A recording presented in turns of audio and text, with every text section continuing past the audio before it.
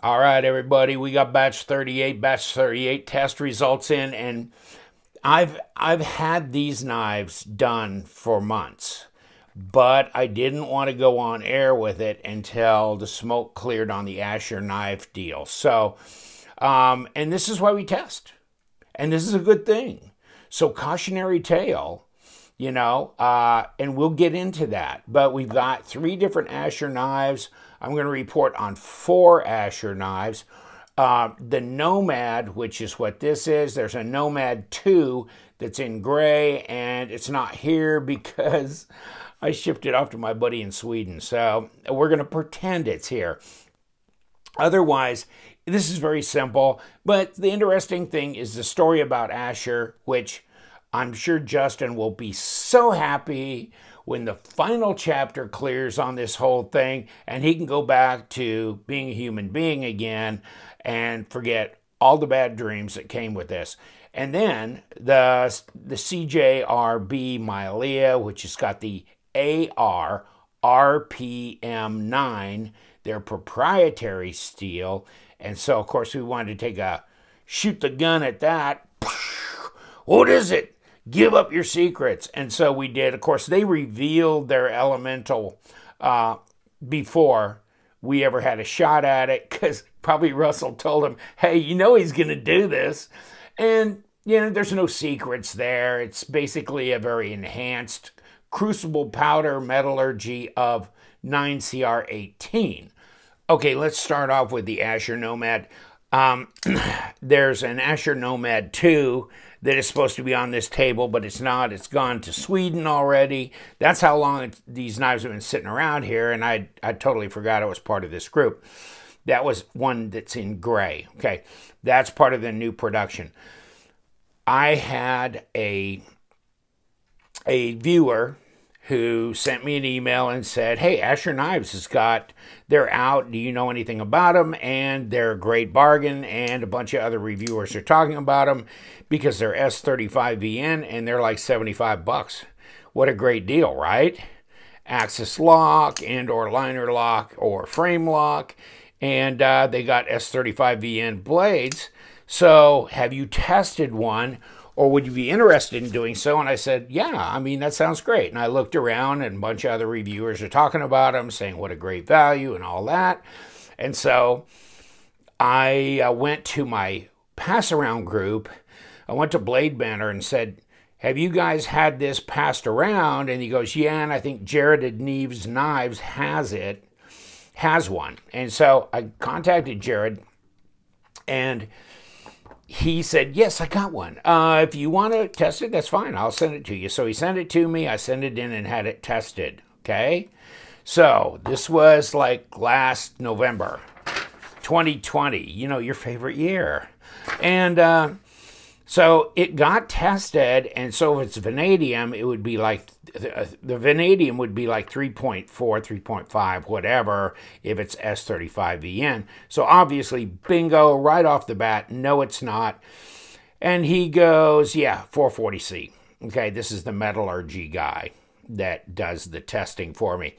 So it's nice to have a metallurgy guy with a gun that can do the testing. How good is that? It is so awesome. I can't believe it. But and things ain't gonna last forever, so we're gonna do what we can when we can.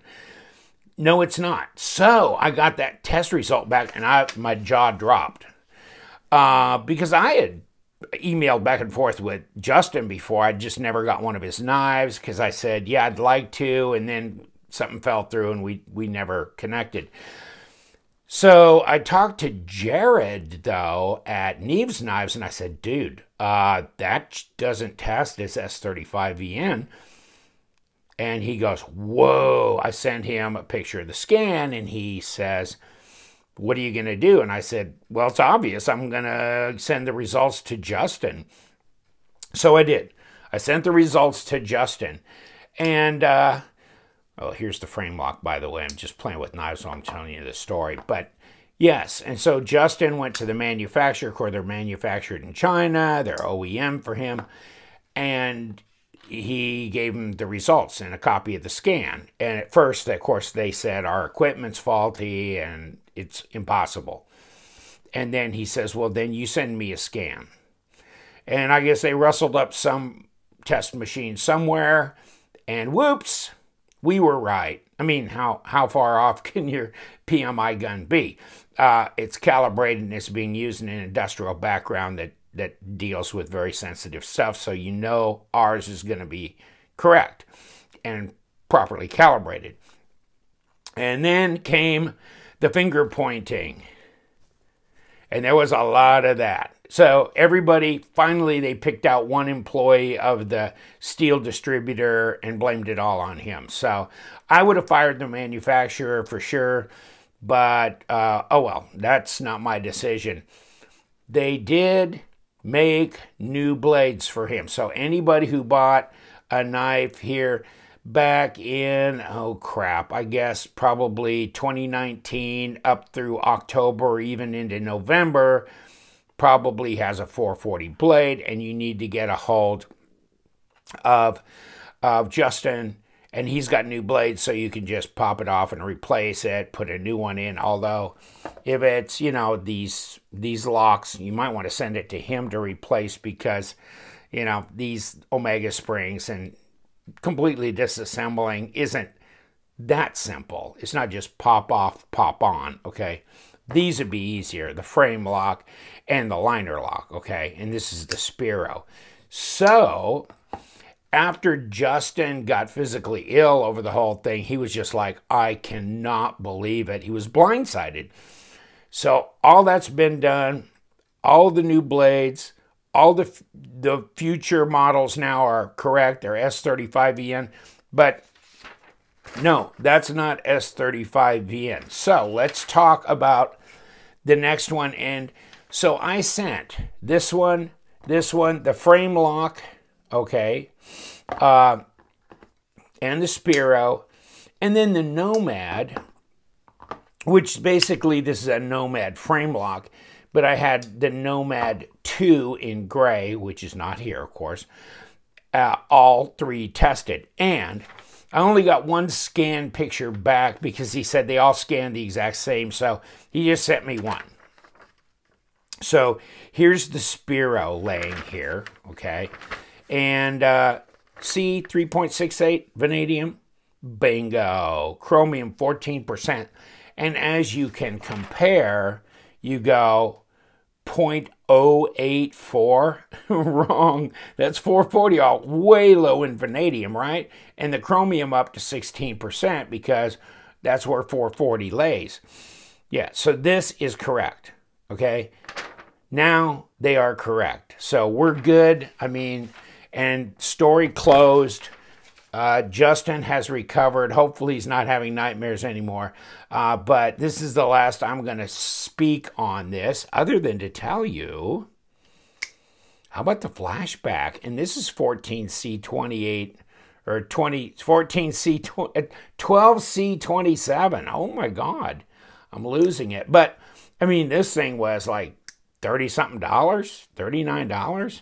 And then, of course, I had to get the Sentry, which is S35VN, but check the harpoonish look on the blade and everything. So I'll be talking about these coming up. But yes, they're very affordable, and the steel is correct. You can have confidence in that because we checked. So manufacturer, being good people now, you know. And they just thought that the distributor wouldn't lie to them, and apparently there's an intermediary, supposedly, that was the problem. I'd have fired the bunch, but okay, let's go to the next one. And the next one is interesting because it's the CJRB Maileah, and of course I like this natural G10 stuff. And Swags, I don't know if you've seen her Instagram, but she's done a lot of different designs already, and she's pretty good looking too. And this is the AR-RPM9 steel. So this is their proprietary steel. Let me see if we can knock a few more. You know what? I'm going to just lay this on the table there. Okay, so if you want to know what AR-RPM9 looks like under a PMI scanner. Here you go. So you got 0.16 of vanadium, so it's not a high vanadium content. Chromium 17%, 17 point almost 2. It should be closer to 18, so it looks a little low on the chromium, because if you know what 9CR18, CR18 would be 18% chromium, and so it's not quite 18%. Okay, so there you go, and your iron and your moly, etc. So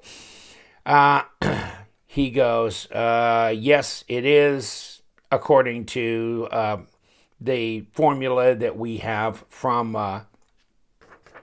CJRB on this proprietary steel. He says, you know, the chromium looks a little low, but meets basic standards because, you know, there's deviations that are allowed. So there's that. And this is the official composition. Of course, 9CR18, 0.9% carbon, CR18. Okay. So this is the moly, manganese, vanadium, cobalt, silicon. Of course, this is also powder metallurgy. So you've got a good distribution of these elements and everything throughout the steel. So I think it should be a good user steel. I've heard good things about it. And no, I don't have a Rockwell, okay? I don't even know where the Rockwell's supposed to be on that, but I guess I can look it up and just assume it should be about the same as 9CR18. Next is this crazy thing keeps falling off this pouch, because this pouch is like, you know, Mount Olympus, and how you're not skiing down the side, so get out of here. So this is the Tigird, and so this is this knife that was made by this guy, and you can take a look at my review on this knife. It's the Zero, okay? The Tigird Zero. It's an integral knife, titanium, supposedly M390, and I thought, well, we got to test this, right? I mean, this is like a newbie on the block, and who knows anything about it? What the hell? So I sent it in, and yes, it is M390. Check it out. You got, see, M390 is running around 19-20% chromium, and then there you go, over 4% vanadium, etc. So absolutely, it's the real deal, Holyfield. Now we got the Sencut Citius, which is right here, and Sencut being the ultra budget brand of WE knives, and even more budget friendly than Civivi. So this, although, you know, a lot of the Civivi knives are made in 9CR18 and or D2, and now some in Bowler N690.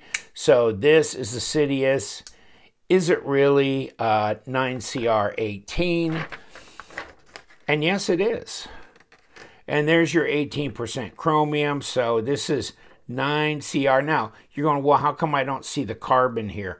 Well, you don't see the carbon because a PMI gun does not pick up the light elements like that. So it's not going to test for carbon. You can do another machine that will actually give you carbon content, but it's a different machine that actually takes or vaporizes some of the steel on the knife. And this is just nothing. It never does anything to the blade. It's just an X-ray thing. So, but if you're going to vaporize a chunk, then yes, it'll give you a carbon. I can't remember if that's OES or what that is, but here we go. Yes, according to our metallurgy guy, this is 9CR. And would you expect anything else from WE knives? No, of course not.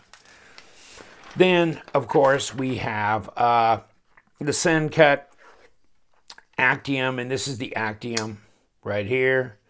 And this one they did in D2, and they really make it tiny wherever they put it on here. Wow, really difficult to see. This one's a pain, but you can see it right there. but it's in really tiny letters.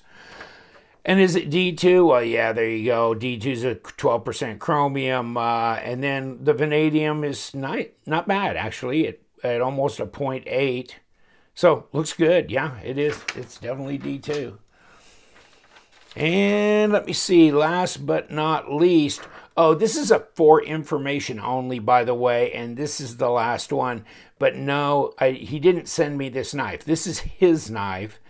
And so he just said, hey, if you're interested in what's in the Damascus of a QSP knife, he has a QSP knife with Damascus he likes really well.